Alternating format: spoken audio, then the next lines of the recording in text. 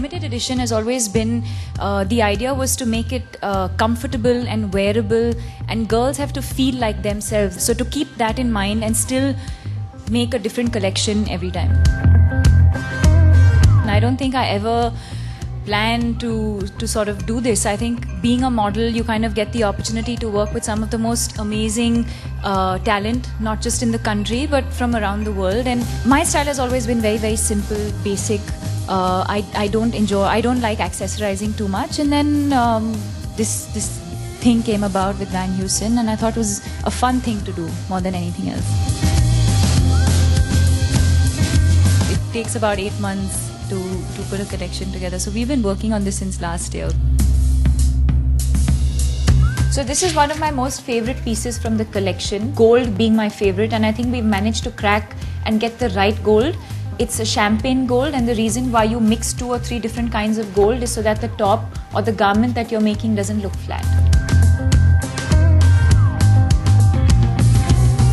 This dress is lace and bead. We add some beads to kind of lift the lace. Again, tone on tone, which is something that I'm personally very, very fond of.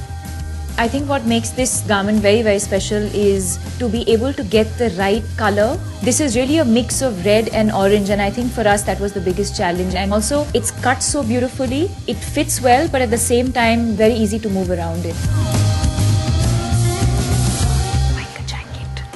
Biker jacket, leather with just a little bit of this gold detailing on the zippers. I think this is a perfect piece for like a summer brunch, and it's also extremely comfortable because it's not too fitted.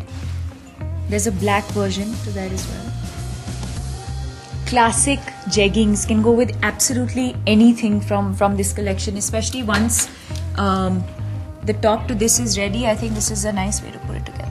This is one of my most favorite pieces. It's so simple and elegant, you really don't have to do much with it. You don't have to accessorize at all, in fact, just wear a nice pair of shoes.